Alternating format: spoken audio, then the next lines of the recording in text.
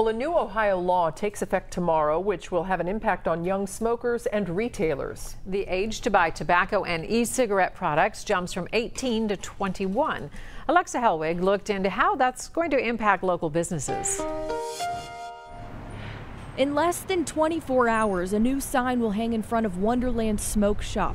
It'll read, "It's illegal to sell tobacco products to anyone under the age of 21. It's going to be like a liquor store. Can't even come in. As soon as you come in, we're going to be IDing now. Alex Montchai showed me some of the most popular products he sells to younger smokers. They want the JUUL because it's concealable. It's small. It doesn't put out a lot of vapor. This comes months after Ohio Governor Mike DeWine signed the state's Tobacco 21 law. And it's not just vapes and JUULs, it's cigarettes, cigars, and chewing tobacco. With about 15% of customers between 18 and 21 at Wonderland Smoke Shop, workers at the business think it'll take a hit. So we took to the streets of UC's campus to see how the younger crowd is reacting. I think they have the right idea. I think this way may not be the safest way to be going about it, because I think it'll just raise the black market will be going up for it like other illegal substances.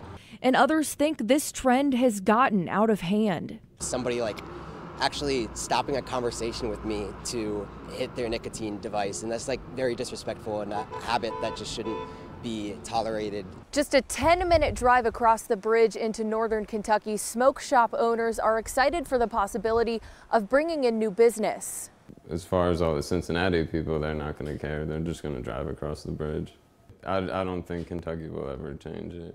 William Clay owns Pipe Dreams in Covington. After hearing about Ohio's new law, he's looking into ways he can build more business. Right now, I don't have the biggest selection. I could have a lot more. In Cincinnati, Alexa Helwig, Local 12 News. The new law is intended to prevent or delay the start of tobacco use, particularly in kids ages 15 to 17.